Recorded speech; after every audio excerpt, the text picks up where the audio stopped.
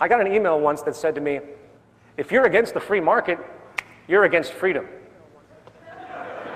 And naturally, I shuddered at this state of mind control that the dominant established orthodoxy has successfully imposed.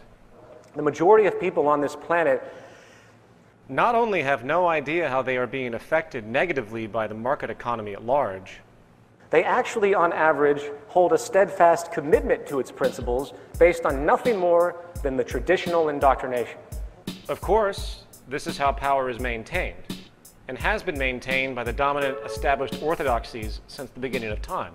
And the trick, again, is to condition people so thoroughly into the established value systems that any thought of an alternative is inherently ruled out without critical examination.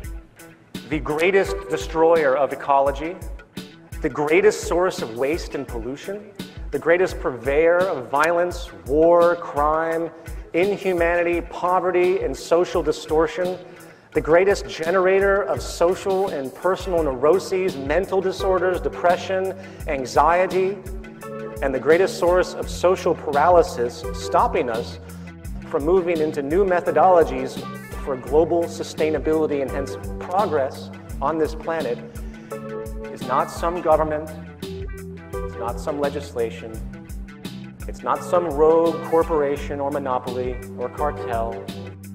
It's not some flaw of human nature.